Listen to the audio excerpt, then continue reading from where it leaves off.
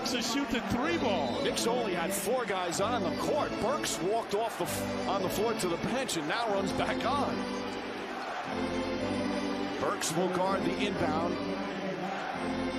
Nope. Herter looking. Back out to Young. Ntilikina guarding him.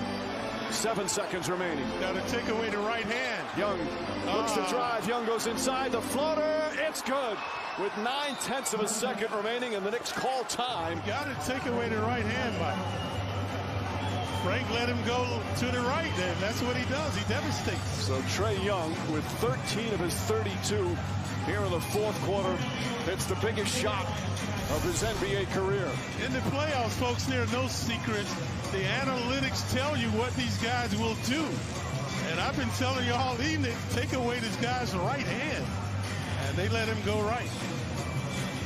Trying to shush the crowd there. Young has been just sensational tonight. 32 points, 10 assists, 7 rebounds.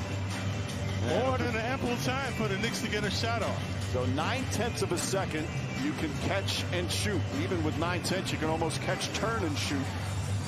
It doesn't seem like a lot of time, but they will advance the ball in the front court with a timeout. And the Knicks